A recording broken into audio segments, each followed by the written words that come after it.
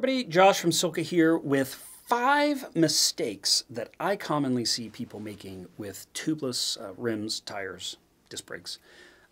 So let's just jump in. 5 things. Number 1, pressure.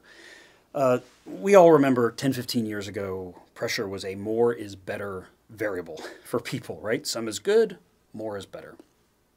Everybody was running the max sidewall pressure on the tire. Not everybody, but most people. We now know that's not true, right? So SILCA's done a ton of work there. The folks at Zip have done a lot of work there. Flow Cycles, Renee Hurst, Bicycle Quarterly. It's pretty universally proven in the science. University of Delft, UNLV actually have labs where they're studying this actively. You know, kids are getting PhDs in this topic. Tire pressure is not a maximize or a minimize. It is an optimize variable. And scary enough, I still go to events where people come up to me and they want that max sidewall pressure. So if you're watching this video, you probably know that that is not what you want. So please tell your friends. Do everybody a solid. Tell them that it's not safe, it's not fast, and it's not comfortable. But the other thing that I'm starting to see, and we saw this quite a bit at gravel events this year, is people coming up and saying, your tire pressure calculator's way too high. Don't you know that lower pressure is faster? So, well, yeah, we kind of discovered that. And remember, our tire pressure calculator is the only one that uses actual test data where we have tested across pressures and found that break point to pinpoint what the fastest pressure is for a rider of that weight on a tire of that size on that particular surface. So, you know, the one thing I will give you on our tire pressure calculator is that it is typically done with professional athletes. I mean, probably 80% of the 5,000 plus data points are World Tour athletes. They are lower body fat than you or I. They theoretically may have a slightly higher break point because they have lower body hysteresis because they're just so fit. So, you know, take the pressure calculator number, maybe go a couple below if you're a little bit bigger like me. But the other thing that I think people are missing with all the calculators, and it confuses people with ours, is that the tire pressure acts on the effective diameter of the tire. It doesn't matter what it says on the sidewall. As the effective diameter of the tire grows, the tire gets stiffer at the same pressure. And this is why it is so critical to measure the stinking tire, right? So we'll put a link below to some inexpensive calipers that you can find on Amazon or somewhere, but you know, just because it says 32 doesn't mean that it's 32. My current favorite wheel set, this 3T Discus 4540, has a 29 millimeter inner bead width. I run 32 millimeter GP 5000s on there. They caliper at 36.5 millimeters wide. That is a huge difference, 32 to 36 and a half for the same tire, just because of the rim it's on. So you really need to be using calipers to get the measured casing width or diameter for the wheel that you're running. With that, you will really be able to dial your pressure in to find that sweet spot of comfort and speed. The last thing I will say there is, if the calculators are telling you a pressure above what either your rim or tire say is optimal, or above its max. You know, a lot of the hookless rims out there have a 72 PSI max.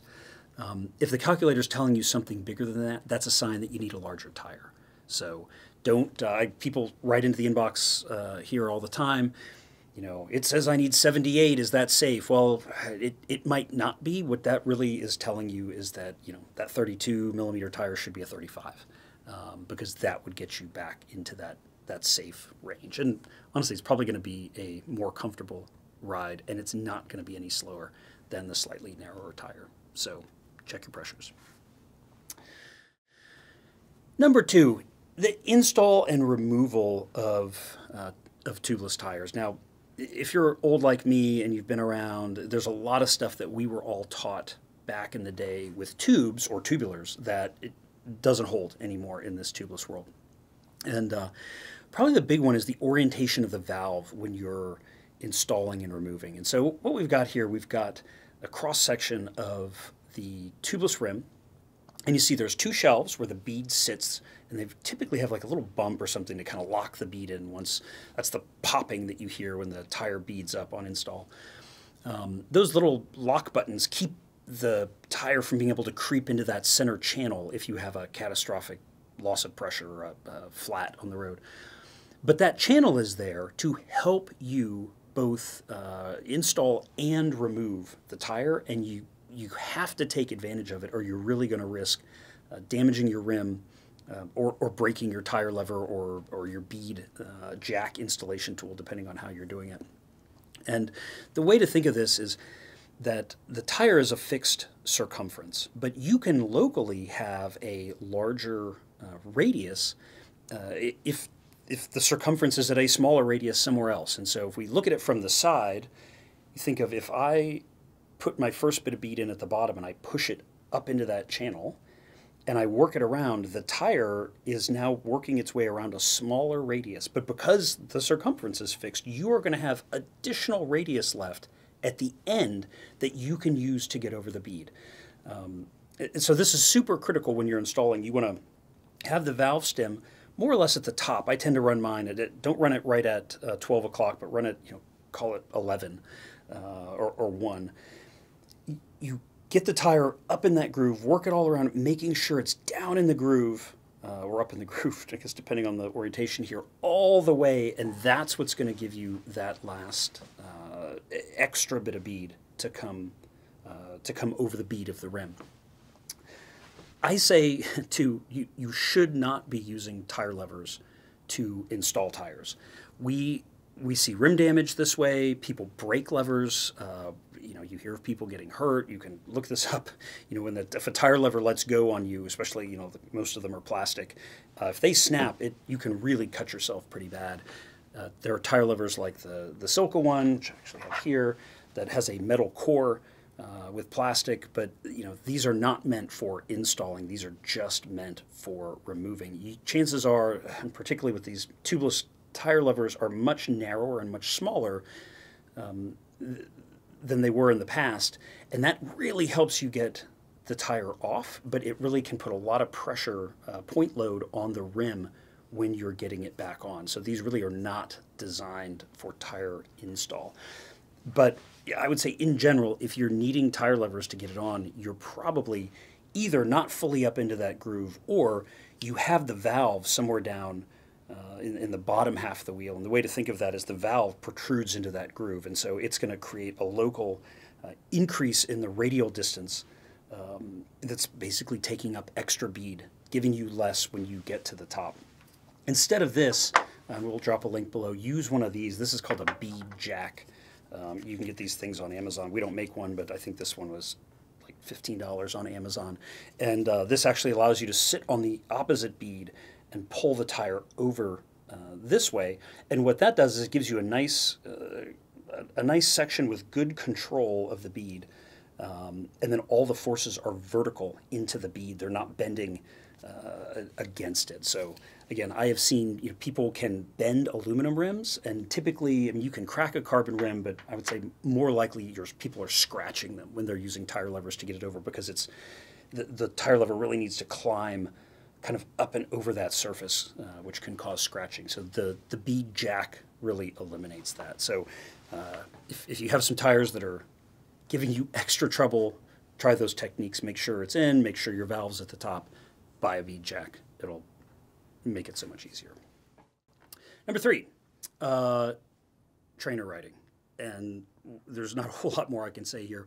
Riding the trainer is absolute hell on your entire bicycle, and it is torture on the wheels. And the couple things that you need to think about are, most of the wheels on the market, really most all of them, are using, call it a carbon or aluminum rim, an aluminum or brass spoke nipple, a stainless spoke, and then an aluminum hub shell that typically has stainless bearings in it.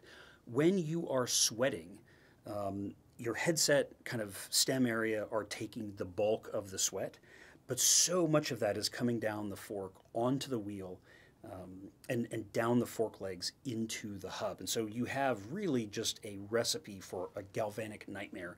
You've got stainless next to aluminum, which is a galvanic risk. You oftentimes have aluminum nipples and a carbon rim, which is a big galvanic risk. Sometimes it's brass, which is a little bit better, but in the presence of sweat, which has salt and trace amounts of ammonia in it, you just have a massive acceleration of corrosion, mostly of the galvanic type. But also some of it is just, particularly with aluminum, some of it can just be straight corrosion of the aluminum depending on the ammonia in your sweat. We've got some pictures here that from the internet. You see that a lot of these are carbon rims or aluminum rims just cracking and failing from the material damage caused by the sweat. And then you have the galvanic issues where spoke nipples, particularly on the bottom half of the wheel, really just turning to dust. It's amazing how many people I've seen and heard of, and you see the stories on the internet where they're Zwifting, they're on the trainer, and their front wheel just lets go. They think, oh, it must just be so much force on the wheel to ride Zwift. Well, it's not that it's so much force, it's that it's so much corrosion. So the ways you can really think about fixing this is, for one, rather than ruin a nice wheel, I would get a Wahoo Kickr Climb. It makes the inside riding a whole lot more fun. It is relatively designed and built to be corrosion resistant. Nothing's corrosion proof. But the way I thought of it for my own purchases, if I'm going to ride this thing enough, I will actually save money using a Climb over any of the nice wheels that I have. The other thing you can do is just buy a cheap, junky wheel to ride on the front to save your nice wheels for outdoor riding. So when you build the wheels, make sure that you're buying wheels, make sure you're using a good anti-seize or a spoke prep. And then the other thing you can do if you have no other option is clean the bike regularly. And remember, wiping is not washing, right? Wiping everything down gets it off the external surfaces, but it does nothing to flush out the salt and the ammonia and the other kind of toxins that are getting into all the nooks and crannies. You really need a wet wash with copious amounts of clean water and ideally a good soap to get that stuff out. So if you have to use your nice wheel indoor on the trainer, I would probably be washing it, honestly, weekly or bi-weekly, just to make sure I'm not having problems down the road. Number 4, rotors. This is something we didn't have to think about 20 years ago, really. And now all of us had disc brakes everywhere. A couple of things that maybe just don't always think about, but squeaking and squealing and noise almost always in the disc brake is coming from some sort of oil or grease getting on there and then contaminating the pad. The key to really solving this is don't touch it and don't let anything oily or greasy touch it. This is why we say, no aerosol lubricants on the bike, right? Spraying an aerosol lubricant on your chain, you've got the disc brake just, 5, 6 centimeters away. It's a huge contamination risk.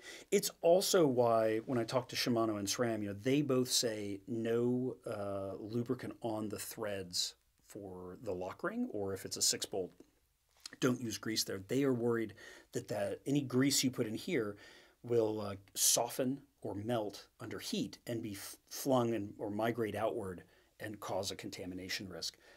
The way you get around that is to use an anti-seize product, and the way I do it is actually put the anti-seize on the hub thread and then screw it in. That way, sometimes if you put it on the lock ring thread, it can then migrate out under this face. It really doesn't migrate well at all, even when it's extremely hot. But by putting it on the hub side first, you really eliminate the ability for it to migrate out, even if you were to see 1,000 degrees, which you won't in the setup here. So when you're installing and removing or doing anything with this, don't touch it. The last thing I would say with this that I see pretty commonly are people getting these bent out of true from traveling, either on the airline or taking the wheel off to put it in like the trunk of a car, something like that. You can really get yourself in trouble. You put the wheel in with the disc on the bottom side and then you put something over it and there's a side load in it that can pull the disc out of true. There are little truing tools you can use, but once it's bent sufficiently, it can be really hard to get it just right, because it seems like every time you move it in one spot, the out of true just kind of moves somewhere different. Whenever I travel with a bike, in the airline for sure, I take the discs off and I actually put them in like a FedEx overnight package, right? Just a cardboard sleeve that it can sit in. You put the two of them together and then put them in a place where you can really guarantee that they're not going to take a lot of load. But as you can see, when they're mounted on the wheel and you've got that overhung disc surface, it really is not going to do well if it's subjected to a side load. So keep them clean, don't touch them, keep lubricants away from them. If you do get a squeal, you can use a product like the SILCA brake and drivetrain cleaner.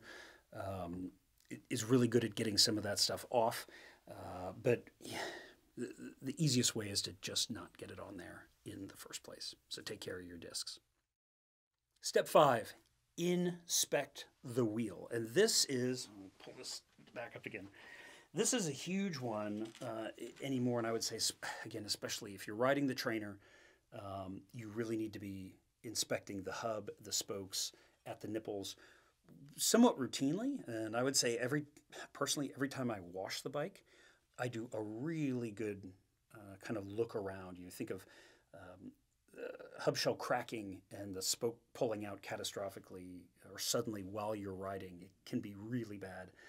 So just when you clean everything, really look in there. Look for any cracks, any sort of weird corrosion. Is there any white powder coming out of anywhere? That's typically, that's aluminum oxide that forms in galvanic corrosion. You want to look at where the spoke to the nipple and the nipple to the rim. And then you really want to look at the tire, and particularly with these tubeless tires on modern carbon rims, you really want to look at the interface here where the tire is essentially touching the rim. Modern tires have gotten so thin and so light, which makes them so supple and so beautiful to ride. But you can get friction, or you will get friction at the interface from the tire sidewall there at the bead and the rim. And particularly with carbon rims, which can be a little bit abrasive, you can actually, over time, you will actually see a little bit of a breakdown of the fibers in the casing sidewall. So this is most notable on handmade open tubular style tires like we see from Vittoria, Challenge, those brands, where they just have a little bit less protective rubber coating on the side. Continental tires, I feel like you see a lot. They have a protective layer there, and as that layer starts to break down, you'll get threads that are wanting to come out. You want to really inspect for those, clip them off, but keep an eye on that because it potentially could become a safety thing if, the bike is, you're riding it, you're never looking at it, and particularly if all this stuff is hidden under dirt, it could lead to a catastrophic tire blowout in time. It's super easy. It maybe takes 30 seconds to inspect the full circumference of all 4 tire beads. So inspect, look for cracks, look for white powder, check those beads. Of course, look at your tread, make sure there's no, especially with sealants and things now, you can get a staple or something in your tire and not even know it's there until you really look for it and find it. So there you go. Thanks everybody for watching, and if you like this video, check out one of these in our maintenance series, and please give us your questions, comments, thoughts you have. You agree with everything I said? Do you disagree? What tips and tricks do you have? Put them below. We'll cover them in a future video. Be sure to hit like and subscribe.